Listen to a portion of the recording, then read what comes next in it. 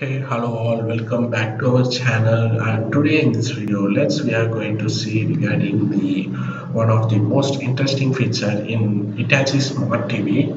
What means here you can see is the mouse button is there in Hitachi Smart TV. It's one of the most interesting feature in this Smart TV. If you click this button means here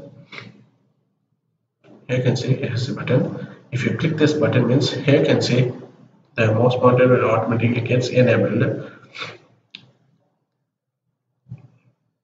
If you click on this means the app will gets open. If you click that OK button means you can see if you click again means it will get automatically gets open. The remote function is very awesome guys in this Hitachi Smart TV. It's very useful also. They are giving a mouse pointer as a default in your mobile remote itself. Here you can see it's working fine.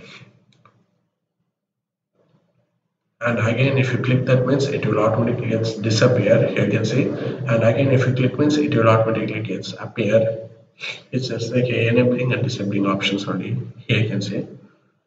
Now again I'm going to enable that mouse pointer. Here you can see it's one of the most quite a cool feature in this Hitachi Smart TV. Okay, we can run this network test by using this mouse pointer. Again click OK.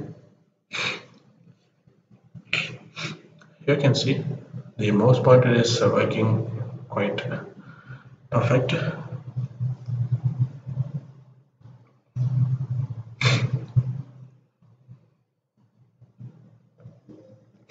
You can see speed test also got moved.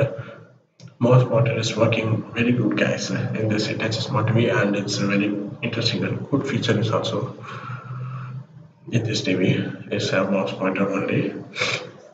And okay guys, regarding this, it's a very small video of interesting feature in Hitachi Smart TV.